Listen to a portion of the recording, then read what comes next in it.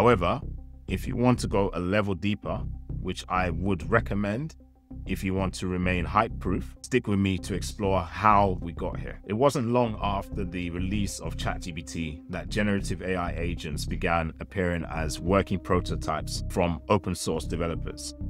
One of the early challenges was giving models access to tools.